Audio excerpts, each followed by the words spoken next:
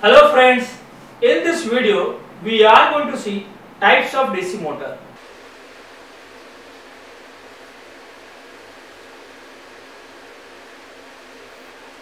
As per the excitation given to the field winding, types of DC motor can be classified into two types. First is separately excited.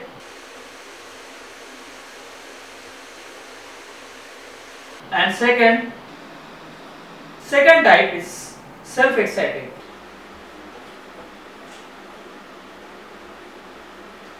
Now what do you mean by separately excited? We have independent supply for a field winding, or you can say a separate supply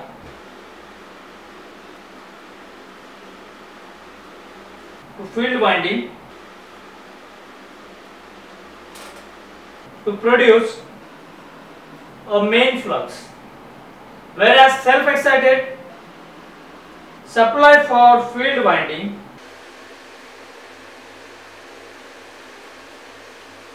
is obtained from armature voltage.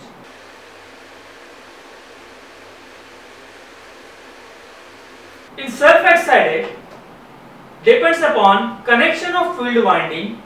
We are having further two different classes.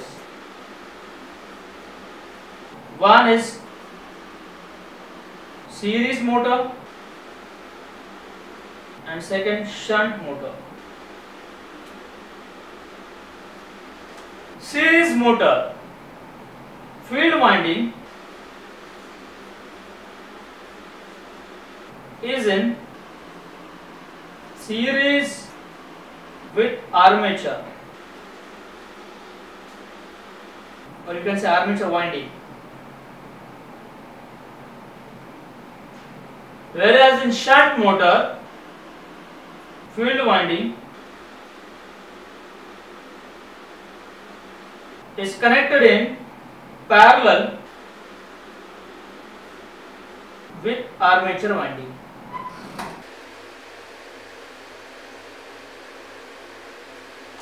Now let's see all these motors one by one. First, separately excited.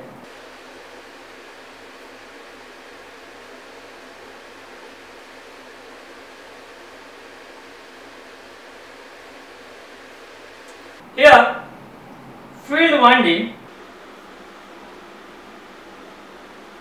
is excited through a separate supply.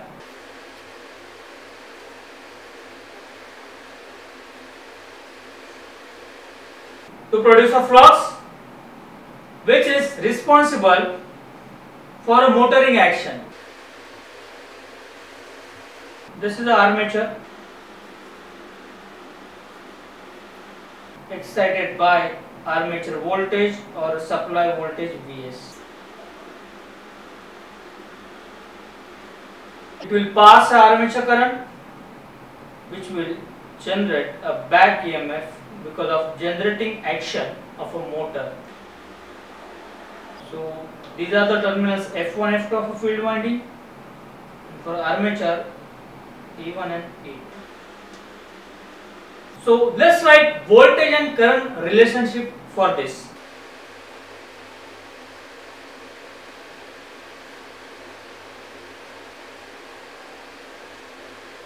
Since IF is independent of Vs and any other part of the armature, so constant flux you will get. It's a constant phi motor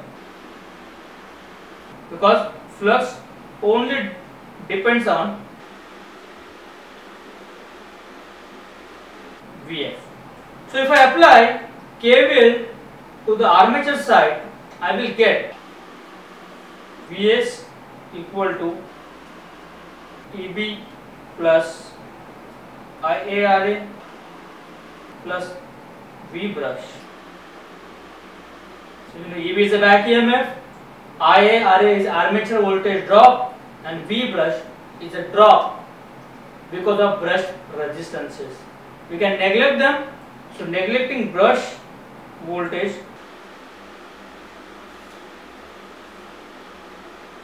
I can say Vs equal to Eb plus IaRa.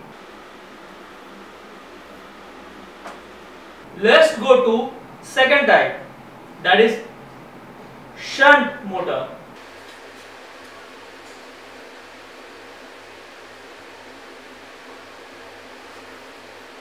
In shunt motor, the field winding is in parallel with the armature.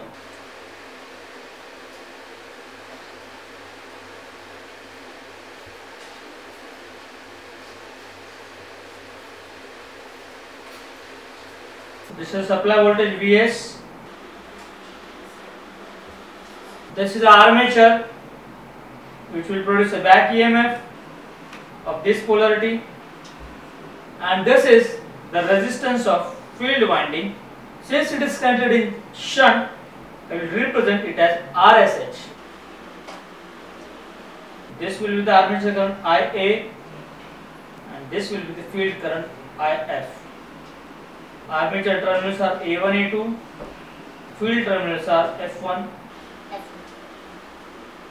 Now, if I keep Vs constant, I will get voltage and current equations that we need to list out.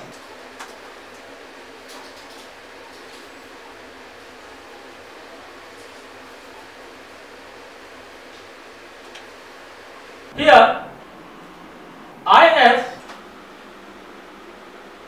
is nothing but Vs upon RSH,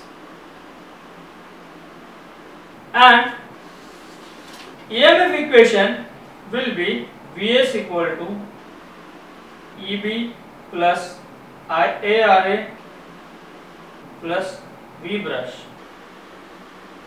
Now, the load current will be like this.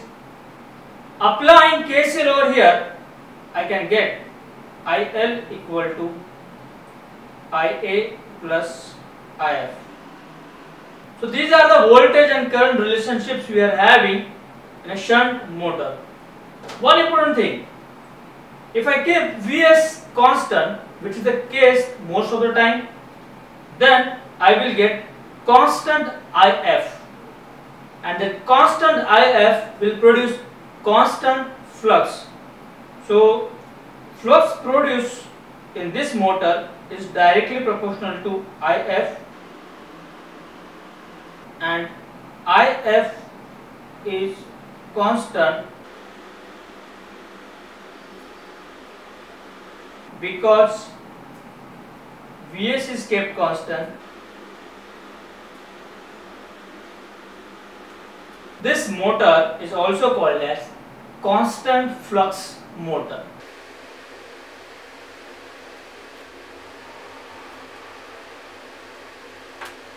Let's go to the third type, that is series motor.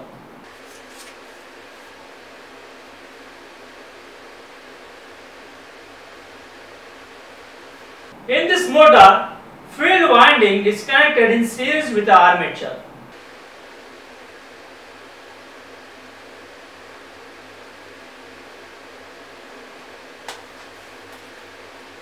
This is a supply voltage Vs. This is a resistance of field winding. Since it is connected in series, I will represent it as RSC. This is a armature giving a back EMF EB, and this will be the load current IL. Let's write voltage and current relationship.